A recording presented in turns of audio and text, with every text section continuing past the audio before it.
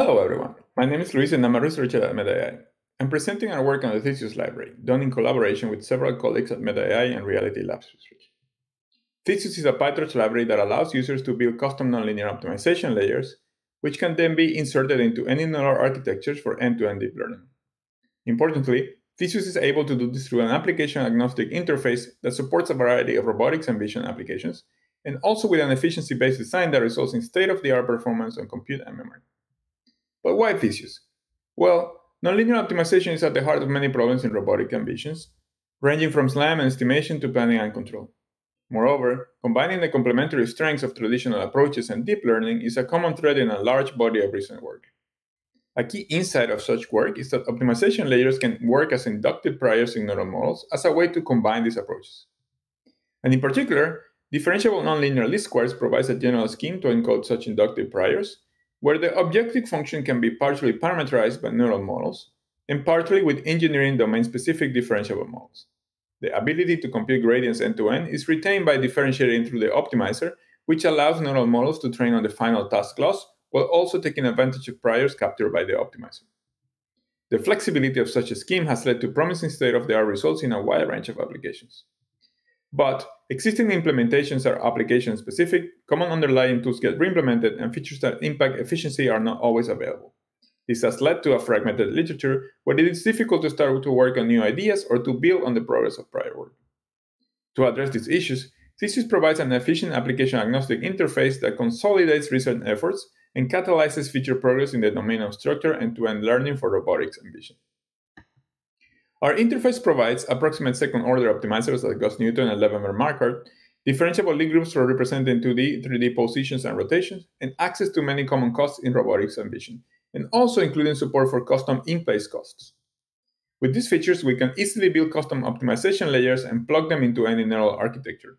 In our open source code, we include examples like post-graph optimization, tactile state estimation, homography estimation, motion planning, and bundle adjustment. We also make several advancements on efficiency.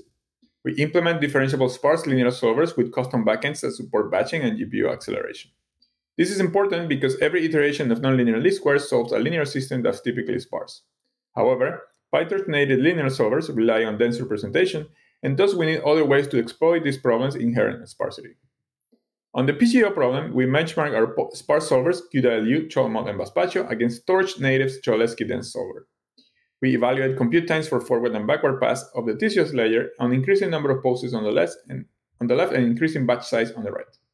We find that on a standard GPU, Theseus with a sparse solver is much faster than a dense solver, and we also find that sparse solvers require significantly less memory, allowing them to scale to much larger problems.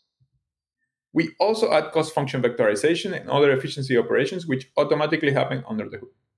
On the same PGO problem setup, we benchmark the speed of vectorization on forward and backward times, and we find that vectorization results in up to an order of magnitude speed up. We also evaluate Theseus as a standalone optimizer and benchmark its forward pass with state-of-the-art Ceres solver. When solving a batch of large problems, we find that the forward pass of Theseus is up to 20 times faster than Ceres, since we're able to leverage parallelization on a GPU. While Ceres has limited GPU support and does not support batching and end-to-end deep learning, it's still a highly performant C++ library that is faster for smaller problems. Finally, we discuss support for various backward modes for end-to-end differentiation. We introduce implicit differentiation and direct loss minimization in addition to truncated backprop.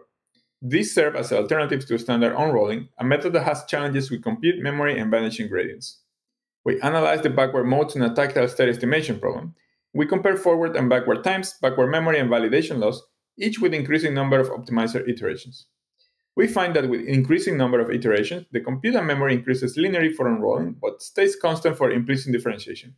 Implicit also provides better gradients, even with fewer optimization iterations.